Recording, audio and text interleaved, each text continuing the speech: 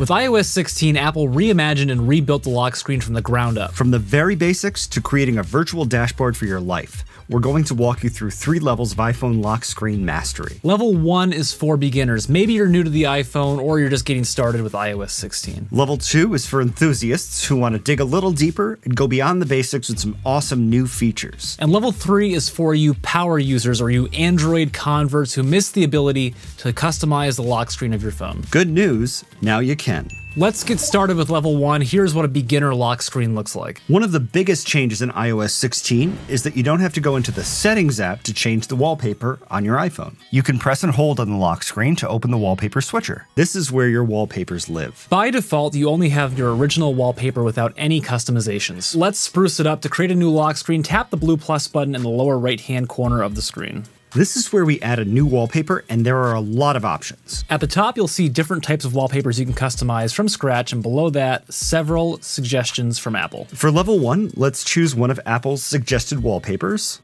Scroll down to the color section and let's choose the first blue one. This is where you can customize your wallpaper and it's divided into sections you can tap on to edit. Let's start with the 3 sections at the top. You can tap on the time to change its font and color. This also changes the color of the widget above the time, and this was unthinkable in previous versions of iOS.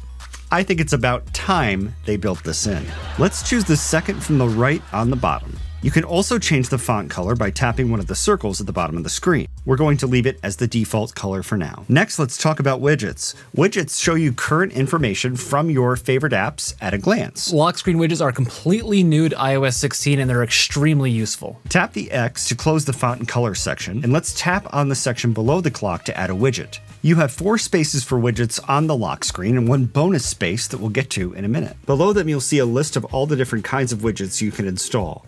Let's scroll down and tap Weather.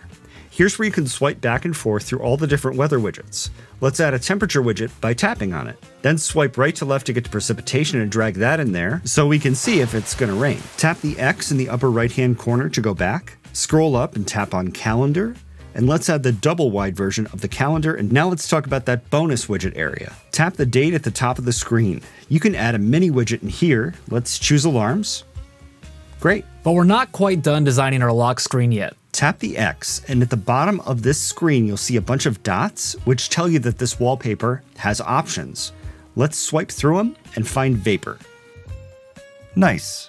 Then tap Add in the upper right-hand corner of the screen. If you've been wondering how to change the home screen wallpaper on your iPhone, this is how you do it, and iOS 16 has some really cool things in there. We'll get to that at the end of level 2. Let's move on to level 2. You're an enthusiast who wants to dig deeper beyond just the basics. Let's start with a new wallpaper, and for this one, choose Photos at the top.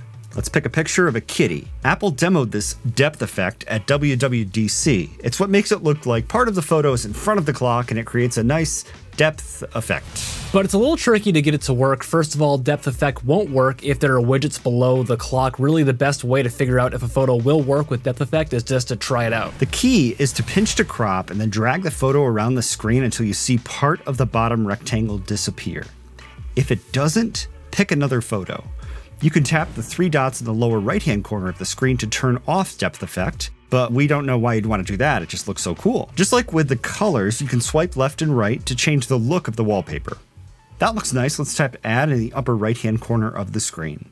Next, let's tap Customize Home Screen. By default, an image wallpaper is set to blur on the home screen. If you want to see your image in all its glory, tap the blur button in the lower right-hand corner of the screen. You also don't need to use the same image as your lock screen wallpaper.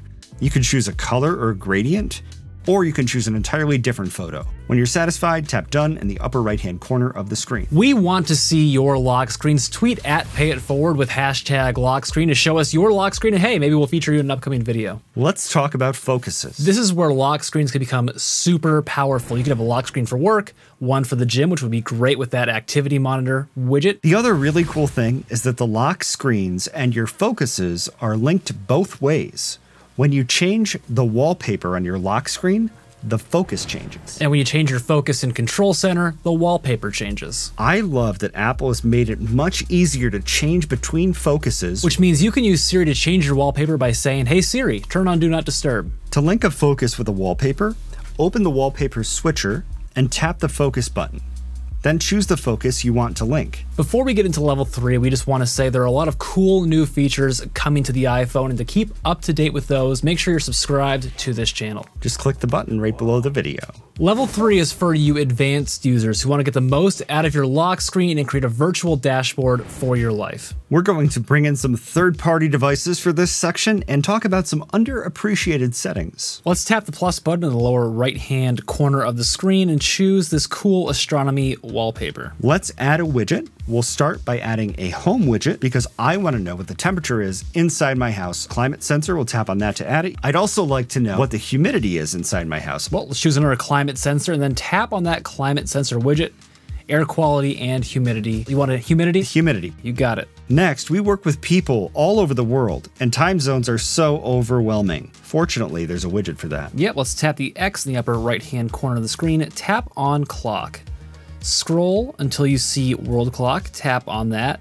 And then you can come in here and tap on that world clock widget and select the 3 cities you want. These aren't the only widgets with these hidden features. The best way to find out is to add a widget and tap on it. Let's close out of the world clock, close out of the widgets, close out of the widgets, and tap add this lock screen. This next tip is for you power users who want to be able to take notes from the lock screen. First, let's add notes to Control Center. Open up the settings app, scroll down, tap Control Center, scroll down, and add notes.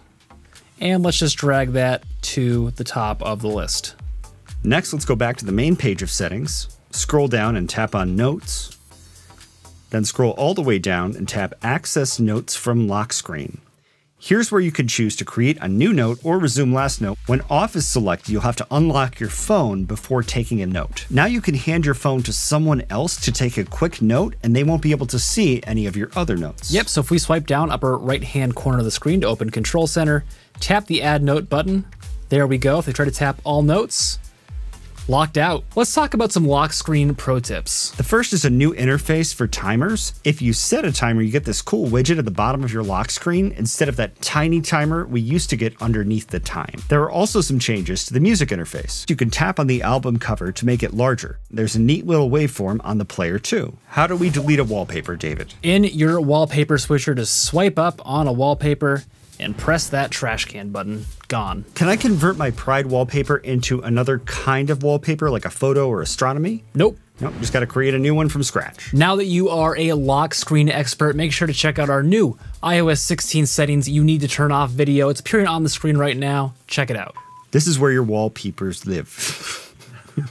Just press and hold, or the Air quality. Air quality. It's poor. It's very poor in here. We're full of hot air.